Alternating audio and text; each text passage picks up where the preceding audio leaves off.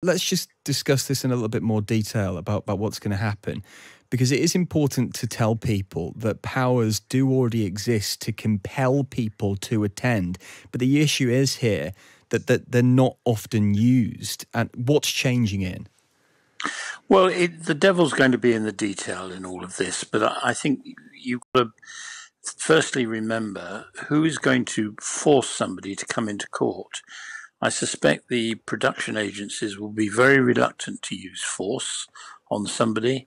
We don't have prison officers anymore in courts. We don't have police officers effectively in courts.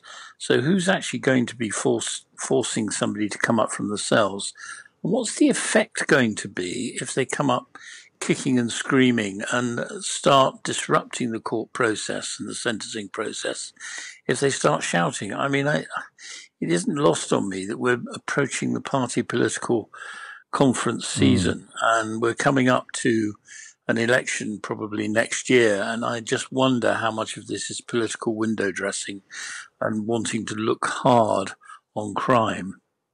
Just to pick you up on one thing there, you said that we don't have prison officers anymore in courts. So who are the people in uniform who sit next to suspects? They are from the production agencies like Serco, G4. They are the people who sit in court in the main. You will have prison officers for Category A prisoners, but that's very, very rare. Okay, but I suppose in this case she would be a Category A. She'd be classed as a potential Category A. Be a Category A prisoner, but then think in terms of, you know, the prison officers are very reluctant to be seen to be using force. I mean, it can rebound upon them if they do. So they're very, very uncomfortable with it. And what do we gain by all of this?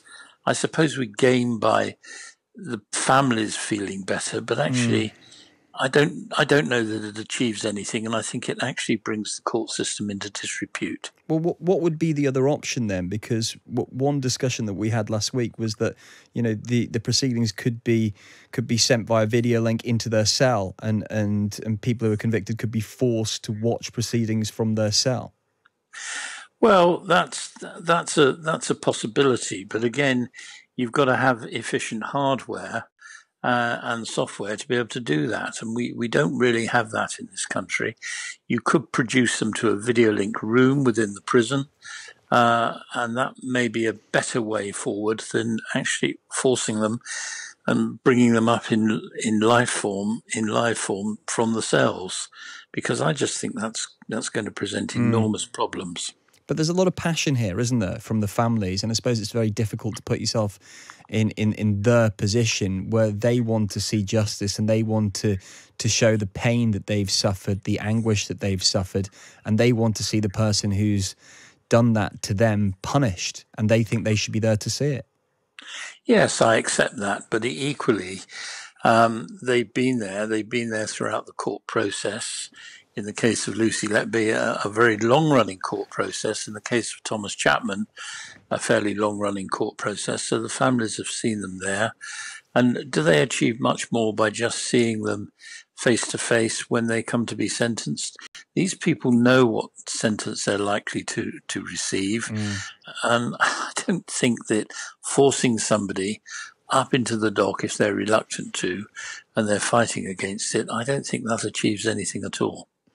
Will the threat in the case of people who will not be on the end of whole life sentences, which are still rare in this country, will the threat of that extra 2 years in prison, though, not simply force some of these criminals to go, I don't want an extra 2 years. Actually, when the cold reality of it strikes, I'll come up for an hour and I'll go back down.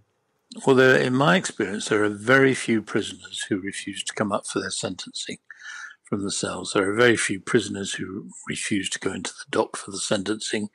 It's only people in the case of people like Lucy Letby who know they're going to receive a whole life sentence, or Thomas Chapman who knows he's going to receive a very, very substantial sentence. I don't think an extra 2 years is going to make a jot of difference to them. Yeah. I suppose, you know, is that just because we've seen a set of, you know, horrendous crimes committed by Chapman, Cashman and Letby recently, and these people have not come into the dock? Yes, I mean, I think it's become high profile, and the more one talks about it, the more many of these people will choose not to come into the dock.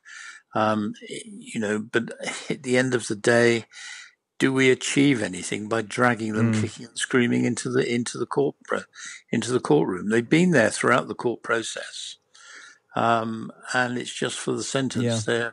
They're saying no, I don't want to come. Yeah, I can see you feel strongly on this, Ian. I was just wondering about the date about when this is likely to happen, because it suggests that no specific month has been given, but for the new law. But the Prime Minister has said it would be introduced in the autumn.